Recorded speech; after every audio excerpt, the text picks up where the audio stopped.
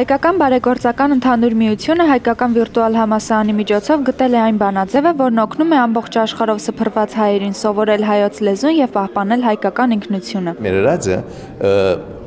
նիշի համար չէ բազաբես, վգայական մաներու համար չէ բազաբես, այլ անցին ինքնությունը բահելու համար է։ Ուրեմն դա պետեսագի ուսումն է, որ ամեն եկող անց կուքա իրեն ինքնությունը բահելու, իրեն հայությունը ավելի զորավոր զգալու։ Հայկական վիրտուալ համալսարանը ստեղծվել է 2004 թվականին։ 13 տարվա ընթացքում կրթական այս համակարգի շնորհիվ 4000 երիտասարդներ սովորել են հայոց լեզու, հայոց պատմություն ու մշակույթ։ Կրթությունը գնում է հայկական կրթությունը, հայեցի կրթությունը թակում է իրենց դուռը եւ մտնում է ընտանիք։ Սա ամենակարևորն է, որը ցանցային ժողովրդի համար շատ կարևոր է։ Երկրորդը արդեն Հայաստանի մեզ համար, ի վերջո գիտեք, որ մենք վարչական կրթության օրենքում պարտադիր պիտի ներառենք նաև հեռավար դասընթացների, կրեդիտների ձևաչափը եւ այն փորձը, որ իրենք կուտակել են, մեթոդիկայի իմաստով շատ հետաքրքիր է մեզ։